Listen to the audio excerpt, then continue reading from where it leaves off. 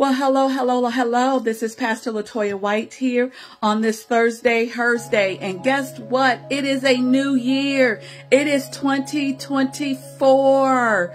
Yes, it is 2024.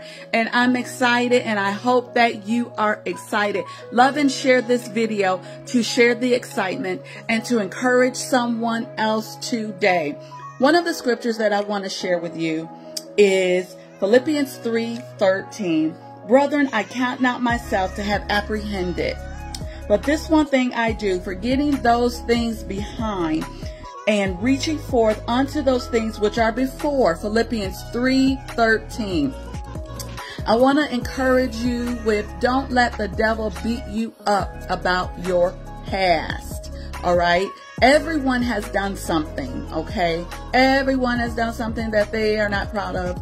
All right. Everybody. But once you repent and you ask for forgiveness and you are truly working out your salvation before the Lord, renewing your mind and keeping your heart right. And when you make a mistake, you repent and you try again and you don't quit. That once you repent, that thing is under the blood. It is in the past. It is cast into the sea of forgetfulness. When God looks at you, he sees the blood of Jesus. Don't let the devil beat you up and condemn you. That is your adversary, the accuser of the brethren. And what he wants you to do is shrink. He wants you to lose your voice, and he wants you to not have the confidence that you need to press forward and run with the vision, which is the next thing. This is a new year, and everybody is talking about the new you, reinventing you, New Year's resolutions, goal setting, writing down vision. There's nothing wrong with that. There's nothing wrong with writing down the vision. I encourage you to write the vision down. God has a plan and purpose specifically for you.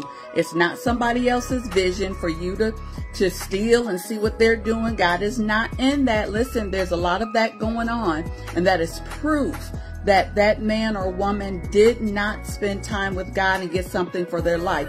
They stole it, and God's hand is not on that. Listen to me. God has something specifically for you, a vision for you, and you can grab it, you can get it.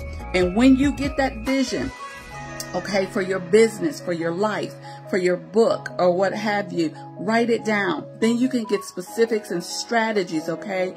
You want to lose weight? How much weight do you want to lose?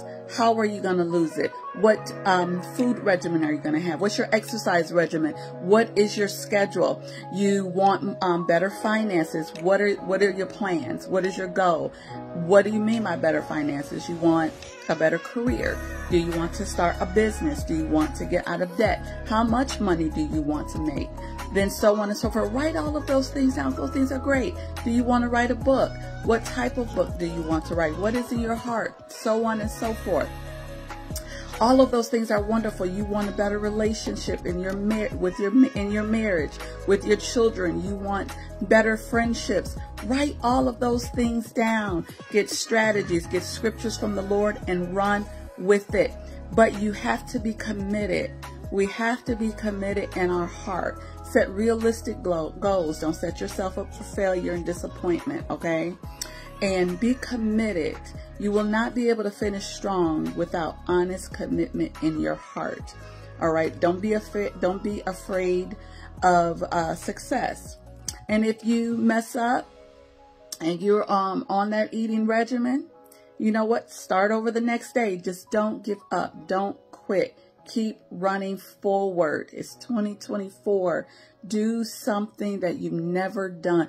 Put pressure on your soul. It will be painful to stretch. And it's like in the natural, when you're stretching those muscles, it hurts. It's going to be a little painful to stretch your soul in areas that you have not stretched before, but the reward is great. Okay. You really have to believe that the reward is going to be great after you stretch in those areas to accomplish those goals. Amen.